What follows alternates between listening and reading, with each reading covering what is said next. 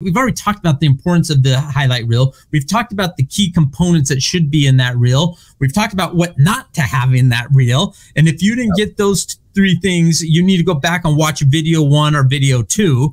But today our focus is we're starting to create that highlight reel by position. And that is so important. What should be in a highlight reel by position. Now, before we get into that, we want to reiterate that your highlight reel needs to hit. It has to hit in the first 2 or 3 clips. I've got to get me to watch the next series of clips. So again, as we start to talk about that and we get into those discussions, let's start with the forwards. If we're talking about forwards and the first 2 to 3 clips need to be a hit, I'm specifically talking about forwards. What is going to catch the attention of the coach with a forward? Yeah, I think this one's probably the easiest for everyone. With forwards, it's scoring goals, right? It's scoring goals. Those first couple highlights need to be scoring goals. Now, those, make sure that those goals aren't little tap-ins. If the only goals you have as a forward is just like you running up, balls going right across the goal, and you're just going up and tapping it in, I'd say we probably should look for something more valuable, right? Because in each of these, no matter what position we're in, let's take forward, for example, you have to show as much as you can in each highlight, right? So if I've got a highlight where, let's put 2 scenarios. One, I've got a highlight where I do a move one-on-one against someone, beat them, and then take the shot and score. Or another one where I've just got open field, open space, dribbling down, and I put the goal in the back of the net, right? Well, what's showing more? The one where I'm beating the player and then shooting and scoring, right? So we want to think about that when we're making this is, yes, we want to show goals, but a lot of times I've seen it where forwards will have every highlight's a goal. And after the first 4 or 5, it shows that you can score. It shows nice goals, and everything after that is kind of not that important. So first 3 goals, if you can show those different styles of goals, we like to show the versatility of different goals. If you've got one from far away, if you've got some from far away, you can show a couple, but you want to show different types of goals to start with. Christian, you want to? Yeah. And first of all, you hit on a very important point. Gold nugget. Okay. Here's the gold nugget that Ryan just shared with you. You're a forward. Yes, we want to show goals, but what did he say that was so important? The versatility of your ability to score goals. So if you are a free kick specialist and you do take the free kicks and you can show that special free kick, you show it. I mean, I don't know a coach that doesn't want a free kick specialist. Okay, so that free kick, you guys know which ones you want to see. You love it when Messi's scoring that free kick. You want to see that when Beckham scored those free kicks. So that's great. But are you climbing the ladder and getting that header on the back post and burying that header on the back post? And then are you getting the one where you turn on top of the box and you're just skinning everybody on top of the box? But listen, these first three have to be absolute bangers, right? I think it was so important that you said, giving me the tapping goal. Yes, it shows your ability to get in position. I get that. I understand that. Okay, that's important too. But I can see a bunch of kids getting into right positions. I need to see that special goal. And those first 3, man, they need to be that absolute banger type of goal that we want to be able to see. So we move from goals and we see that happening in goals. Forwards, whether you're playing a wing or you're playing the 9, it kind of depend on that type of thing. So let's play, we're saying we're playing the 7-11, we're the outside player. That maybe it's that goal where you're on the flank and you're able to cut inside and hit that ball. You're right on the right wing and you can cut inside and hit it with your left foot, or you're on the left, you cut inside and hit it on your right. Fantastic. But the next series for maybe a wing is, can you deliver the cross? Are you able to beat the kid 1v1, get down to the line and deliver the ball where it needs to be to the other forward? Can I see that dynamicness that's happening to be able to really showcase what you're capable of doing? Might be that next series of videos. So as we transition to this idea of forwards, those first 2 to 3 are the goals, right, Ryan? Now you do have to break down into the specifics of what type of forward you are. Even if you're a 9 and you can show me you posting up and you're receiving the ball on your chest, or you're receiving the ball on a first touch and you can turn, you show that to me in a series of 3 quick ones, that's awesome. I want to be able to see that. Or you're showing me a series of crosses. That's awesome. Can you show me, what about showing speed? I mean, can you show the speed? Is that a highlight that is worthy? Sure it is. Absolutely. You get someone that's putting a through ball and you're able to get in behind on the through ball and show that speed. Do I need to see 10 of those? No. But if I can see 1 or 2 of those, that again, you've got me for the next series. You got me for the next series. Again, anything else that you've seen in terms of, what coaches, when you're doing analysis for the national team, what are some of those things that you see? And we talked about this last week when we were doing the live event, Ryan, we talked a little bit about later in the video, should forwards be showing their defensive abilities? Yeah. So like you said, after those first 3, you kind of start to show a little more of your style of what you like to do. Are you a big player? Are you a fast player? Are you getting in behind the line? Are you checking to the ball, making 1-2s, that kind of thing? But really, keep it simple. Like you've got your goals to start with, and then right after that, are you still, maybe you're not scoring goals, but maybe you're still creating key chances, right? Maybe you only had 2 goals, okay? But now, like, are you creating key chances? That can be you getting the shots off. That can be you producing some assists or some shots for your teammates. It's great if they score, but they don't have to score. If you're creating a key chance for them to be able to score, then you're still doing your job and you're still showing that coach what you can do. So I kind of go into those 2 things. The third thing after that, I'd say, okay, after producing chances, you can get into showing more technical skills. If you're just 1v1ing a player on the outside on the wing, if you're, again, bodying a player or just winning 50-50 balls in the middle of the field, anything that is showing physicality and speed up top is huge. And then moving into later kind of down the line, then towards once we're done with all that, we can show possession, and then we can jump into on the defending side. So you can show a little more possession. Maybe it's not showing you necessarily, the chances aren't getting in on the goal, but it's showing you moving into the right places and moving into the right space and moving the ball and working well up top and getting the ball through the defense. And then lastly, defending. Defending is, and we did talk about this, it is a crucial piece to it. No coach is going to want to recruit a lazy forward. Okay, yeah, they want you to be able to score goals for sure. But guess what? All the other players that are sitting in their highlight video, they're probably scoring goals too. Okay, so how can you differentiate yourself? How can you show that you know how to space yourself well, position yourself well? It is so important to be able to defend as a forward, to be able to positionally get in the right space and to work to get in those right spaces to put pressure on the back. So if you can show that and you're forcing anything where you're forcing a turnover, you don't even have to be the one making the tackle as a forward defending. If you can help be in the right position to block a pass or narrow down that defense to where your team then wins the ball, a college coach is 100% going to be able to see that if you have that towards the end of your highlight video. Again, it doesn't have to be a lot, but if you can show a couple just to show that, okay, he's going to put in the work and help us get a couple turnovers up there, it's a huge value add for a forward.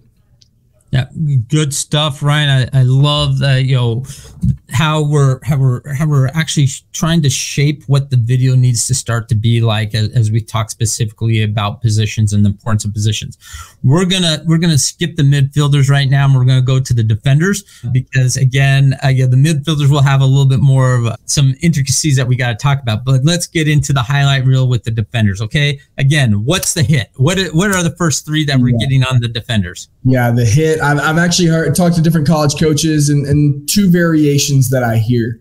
One is just want to see you being big, right, and making that big tackle, anything that's showing, hey, this guy can 1v1 defend is going to be huge. So even if you're on we talk about defending, just like we said earlier, you got your outside backs and your center backs, but can you show, like, what is going to make my jaw drop? Like, wow, that was a big tackle. Wow, he put that guy on the ground really hard. Now, you don't want to show any cards or anything that's too, even if it's not called, you won't want to show anything that's too lethal as far as a foul, but you want to show you hitting hard. If that player hits the ground when you make that tackle, you definitely want to be looking for that.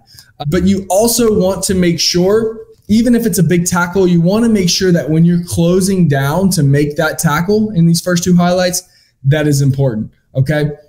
If you just kind of came in and got lucky, sometimes coaches can see that. And this is where I say it differs a little bit. From some coaches I hear, they want to make sure that when you go in to make that tackle in the very beginning of those first couple highlights, that you are closing down the space and closing down that attacker properly. So I think those are kind of the two things, but you can't go wrong with either of those if you show those first big tackles. I think I'd love to go back to Christian on this because I want to hear your thoughts on this, because I've heard this from a lot of coaches. And what I try to do is the athletes that we're working with, we try to make sure that any of those big tackles you're doing, we want to show those big standing tackles first. If you can stay standing, but you're knocking the other player down and you're winning the ball, is way more valuable than doing some sort of slide tackle. And again, I heard this all the time growing up as a defender.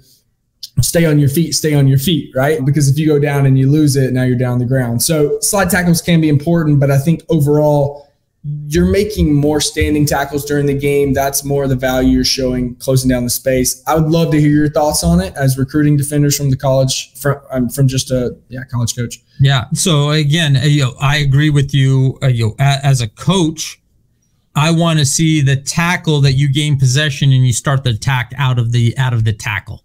That to me is a more impressive tackle than maybe making a last-ditch save. That might be, I don't need to see a bunch of those, because if I see a bunch of last-ditch save type tackles, the slide tackle, now I'm going to be questioning myself, why is this, I'm seeing this all the time? Is this player out of position that they're having to make slide tackles versus they are not properly closing, as you said, not properly separating the attacker from the ball by using their body properly. So to me, that's more important than actually the slide tackles. Now, if you have a great game-saving, goal-saving type opportunity, fantastic. But I don't need to see a bunch of them. It's more about that tackle and getting into the attack after the tackle, being big on what's happening. I do believe that a center back versus an outside back might be a little bit different in what you might be highlighting for me. A center back, I'm not opposed to seeing a couple of big towering headers clearing across. That's something, again, you're a defender, you're getting up, you're winning that ball, you're dealing with it, you're dealing with the post up 9, and are you able to shut down that post up 9? That is something that I would love to see out of the center backs, and seeing your physical abilities. I want to see pace out of the outside backs. And then as we get into those outside backs, not just from a defending standpoint, let's talk about offense from our defenders. If so, again, we're showing clips of you defending. That's important. This is one thing that kills me on some of these videos.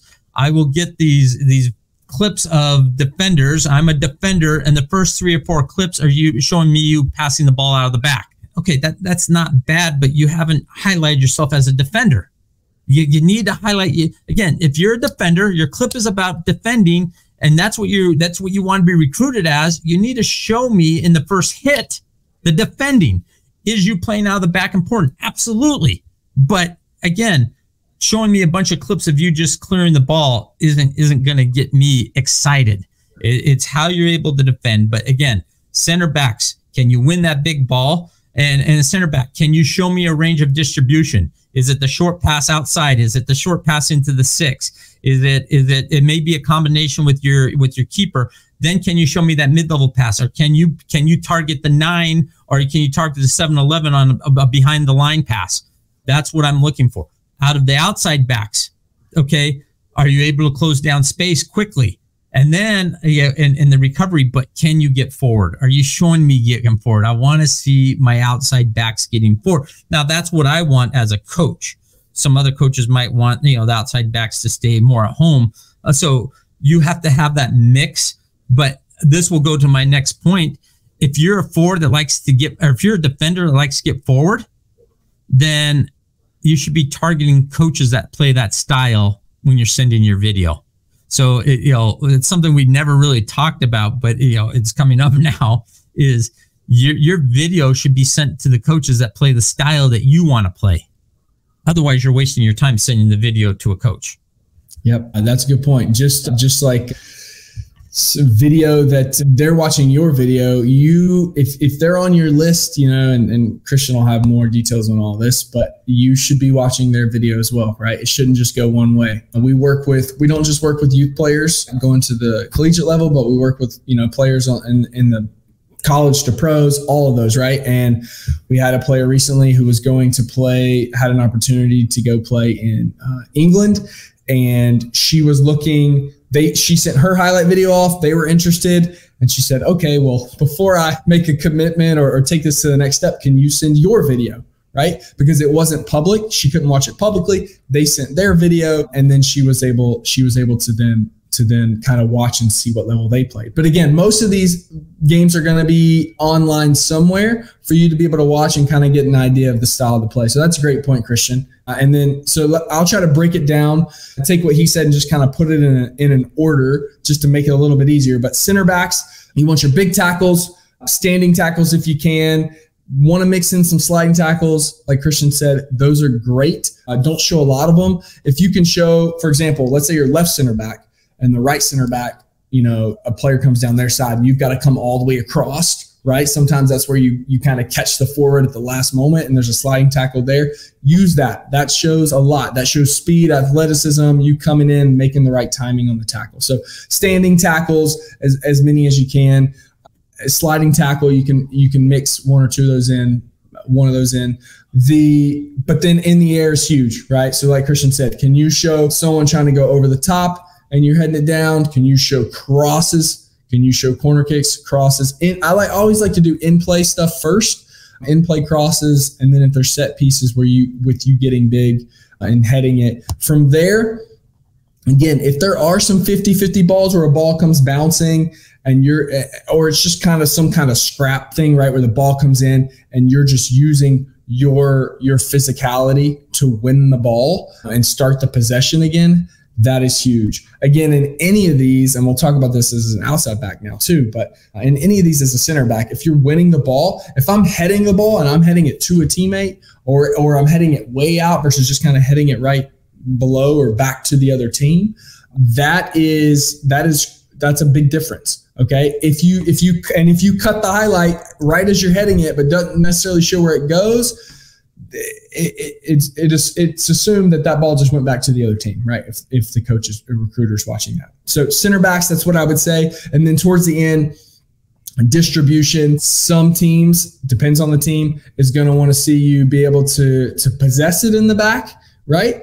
And then other teams are going to want to see you be able to distribute balls over the top, right? We've had requests from college coaches, depending on the player, they may send one style and not the other at first. The college coach will reach out and say, hey, this is great.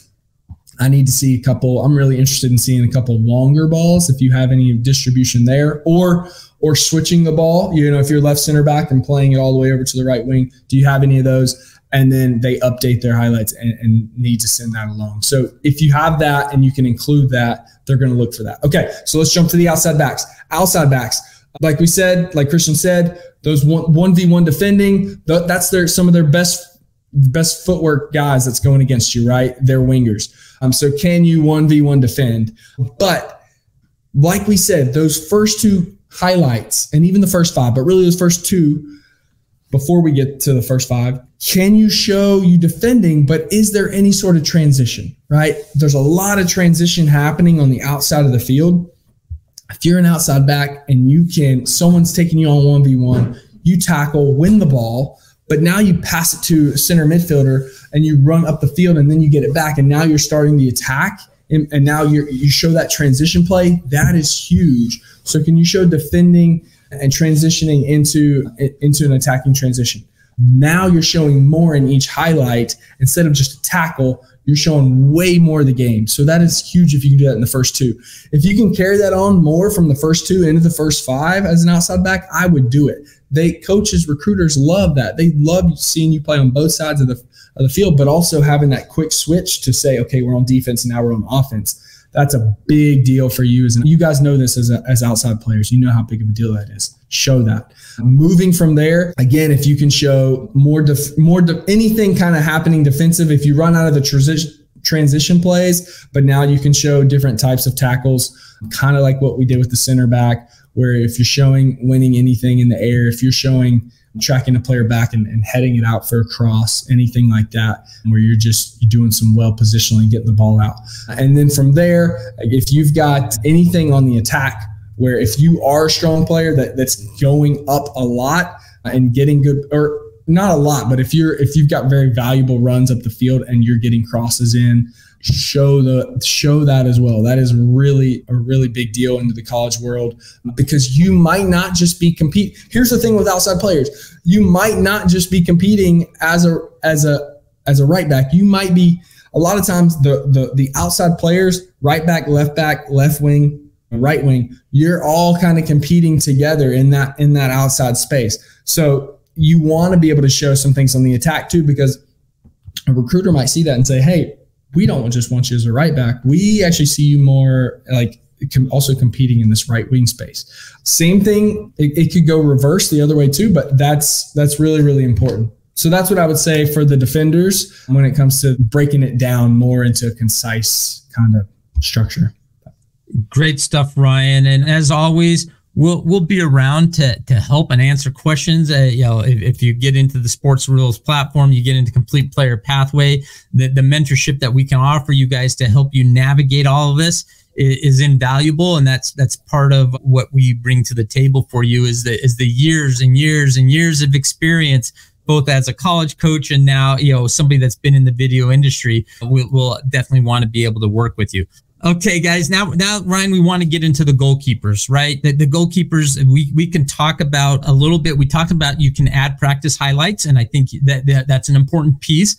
Those shouldn't be the early ones. We want to talk about the big hits first. So when we start talking about the big hits for the goalkeeping, what is the first 3 to 4 that's going to get me to the next series of videos or the next series highlights? Yeah, so great question. Goalkeepers, there's a lot of different types of saves that you can have, right? The big bangers are the ones that you guys kind of think of, right? It's the ones you're thinking of. It's those big reaction saves where it's just like some crazy shot and you're reaching top bend to knock it over the crossbar and knock it wide. Those big reaction saves, I'd say, are where you want to start, just because that's really showing a lot of athleticism there. It's showing you, that's really what it's showing. It's showing athleticism. It's also showing a little bit of technical, but it's really showing that athleticism. And that's, before anything, you want a goalkeeper that's athletic, because that's going to have those quick feet to be able to make those quick saves. So that's where I would start. Moving from those, what are you going to show next, right? I like to show from there a couple. The order for goalkeepers after that, because it all just really depends. I like to start there, always have those first, but from there it can vary, and we'll get Christian's advice here in a second as well from him. But from a lot of college coaches, you hear different things. It depends on what type of goalkeeper they are looking for. But when you go from there, you want to show anything. You still want to stay on the saves. But if you've got some hard shots where it's not necessarily the quick reaction, like last second saves, but you've got some where you're getting some good holds on it and you're holding on to it from a hard shot, that can be really good. The other one would be anything coming in from crosses. If you're getting up, getting over everyone and getting that save, that's also a big one. And then the other one is what is your decision? Can you show some decision making on closing down some angles and making and blocking a save or someone coming one-on-one? But can we show you cutting off angles and making good decision making on cutting off angles and blocking some shots? And then the last piece before I go back to Christian would be, I like to show delivery at the end. Show all the different pieces and parts to saves first, all the ones, the 4 I just mentioned. And then from there, I like to go into delivery. Now that delivery is going to look different for most people. If you can show if you want to show a little bit delivery, if you've got good groundwork, I know Christian would love to talk about this, so I won't touch on it too much, but the ground game is very important for keepers these days. And then also, you need to be able to show delivery as far as throws, punts, kicks. Again, don't take a whole lot of time of your video, but you want to show your strengths in that area. If you've got a punt that goes over, half field consistently, show a couple of them so that you can show that is consistently. It's not just a one fluke error. You can actually hit it over the line consistently. Same thing with a goal kick. If you can hit it consistently over, do that as well. And I'd say that probably kind of sums it up. Again, on the field stuff, if you got some possession there, I probably, if it's simple little passes on the ground with no pressure, you don't need to show that. But if you can show anything under pressure, or if you can show you delivering a ball on the ground, like, again, across field to someone and right on their feet, show that. But Christian, I've heard you kind of touch on that before, so I'll let you dive into that. Yeah, obviously distribution is a real important part of the game. The modern goalkeeper is the 11th attacker.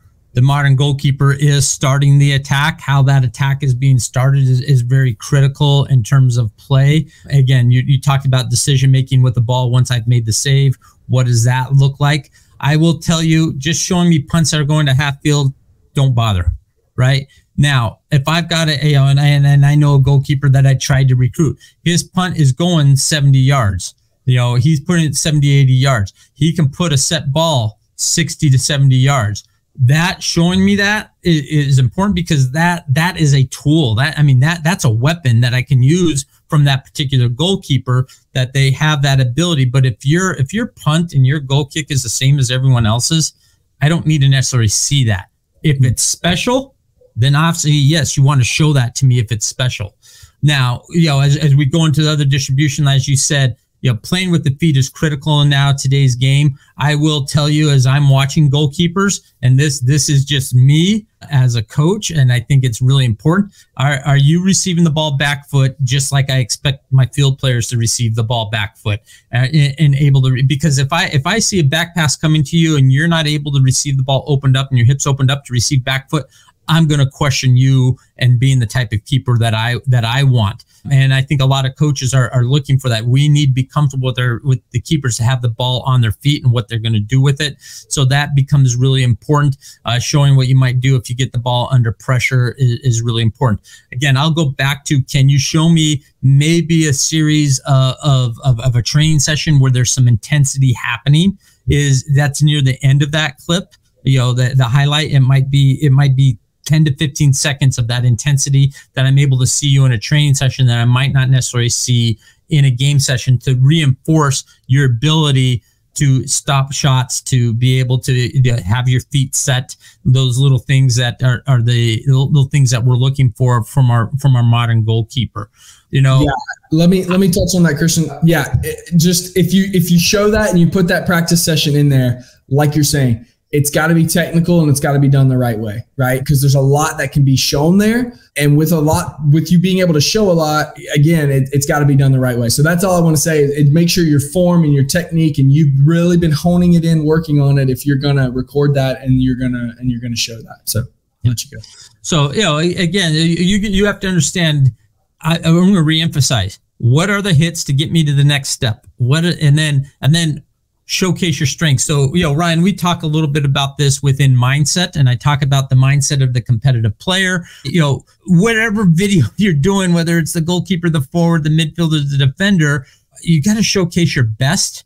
And when you're doing your best, that's what I want to see. And I want my players to always improve on what their best is, because as you improve on what you're really good at, everything else will rise to that. If you are only focusing on what your weaknesses are, then you're actually going to hurt yourself in the long run overall as a player. So, goalkeeper is that one. What are you really good at that you're going to showcase for me?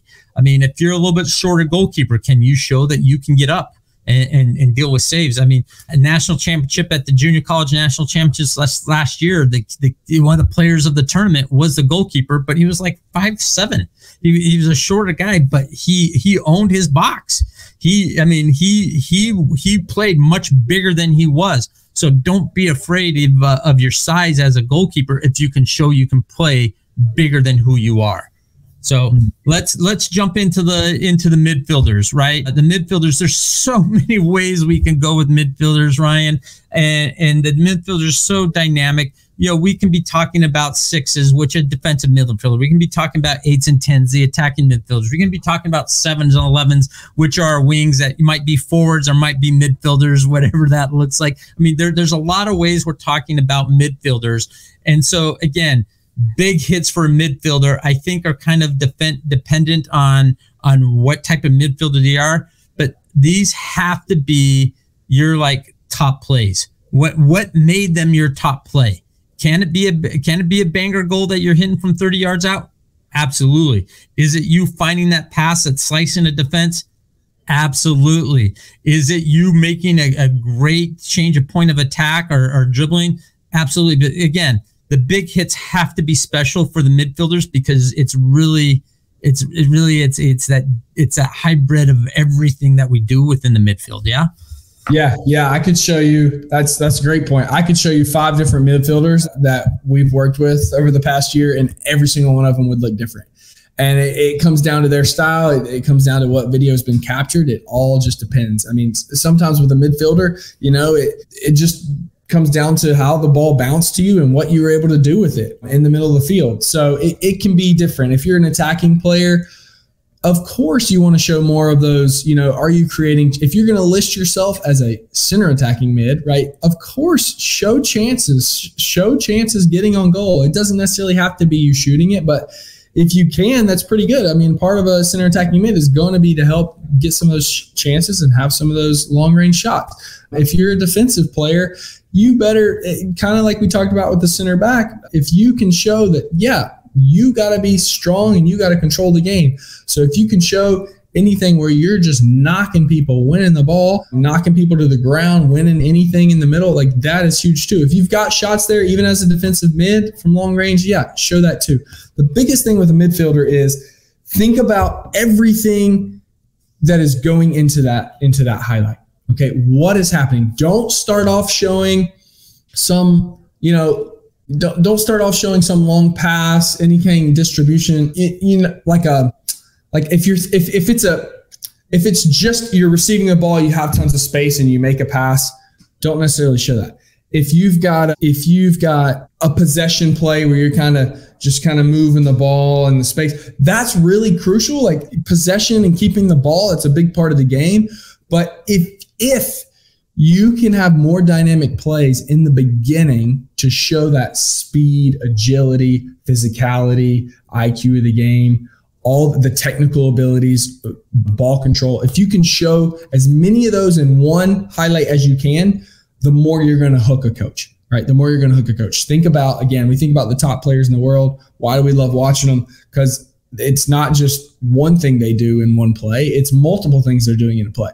So can you show that? Again, it's going to differentiate between all of it, but show the shorter, quicker stuff first. The more dynamic, the more hits that you can show in the beginning is going to be crucial if you're more of an attacking player. And then to Christian's point, show your strengths.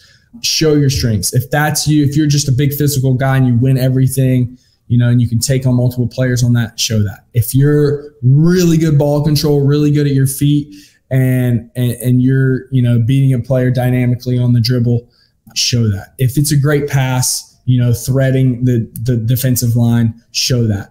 But think about each highlight and think about, okay, how many things am I showing here? Okay, I'm showing a good pass. I'm showing a good first touch out of the air. I'm showing I had to turn and have the vision to find that player quick. Think about those things and how much you're showing in each one. Yeah, so I do want to stress again. I'm giving you my thought process, right? This is the 28 years of coaching college soccer, what I'm looking for, and we talk about these midfielders. I like the seeing the clip that might be changing the point of attack, being under pressure and those types of things, but I don't want to see the back pass to the goalkeeper. I don't want to see the back pass to the defender.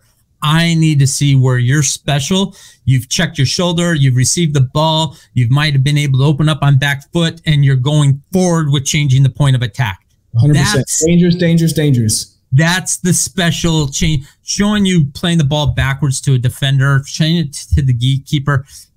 Sorry, That's a dime a dozen. Every midfielder should be able to do that. And they do that because that's safe. I think, can you show, and then show me consistently? Yeah. I mean, listen, I can take the ball under pressure. I'm a big guy. I mean, we'll spend our first week of practice all receiving back foot. All of our rondos are receiving back foot. All of our pattern plays receiving back foot. If I can see that you're already receiving back foot and be able to get the ball forward into dangerous spaces, I love that from my midfielders. I love that from all my players. But the midfielder that has the ability, as you just said, to get the ball into dangerous spaces, that's what you need to highlight as a midfielder. So no matter whether I'm a 7-11, which can be a midfielder / forward, whether you're an 8 or a 10, or even you're a 6, are you able to get the ball into dangerous spaces? Whether it's through dribbling, whether it's through passing, whether it's through combination play, whether it's maybe it's you're able to work with an outside back and do a little rondo that gets you out of space and gets you into dangerous spaces. That's what we're looking for.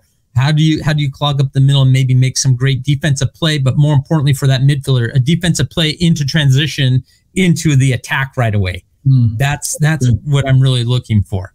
I like how you put all that. Yeah, it's how are you dangerous? You have to show yourself being dangerous. A lot of midfielders can show themselves keeping the ball and being safe and moving the ball through the midfield. But how can you show that you're different and that you're dangerous and that you're something special? Yeah, that's a good way to put it. So this kind of wraps up, we've given you guys, and listen, we use an analogy. We've hit the tip of the iceberg on this. This is to just get you guys an understanding of the importance and the power of video in the recruiting process. And obviously, the video 1, we really talked about why video is important. And in video 2, we talked about the components that you should have in your video. And we talked about, what you need to keep out of your video. It's just as important what you don't put into your video as what you are putting into your video. And in this video, we talked about how do we break down the positions and the importance of positions and what all those are. So, the next piece is, we're going to do a live event in about a week or so, Ryan. We're going to be having a live event where it's just come in and maybe some Q&A. You've got questions for us. You've watched these videos. You want, again, get that mentorship. I believe that mentorship is so important. Who are you listening to?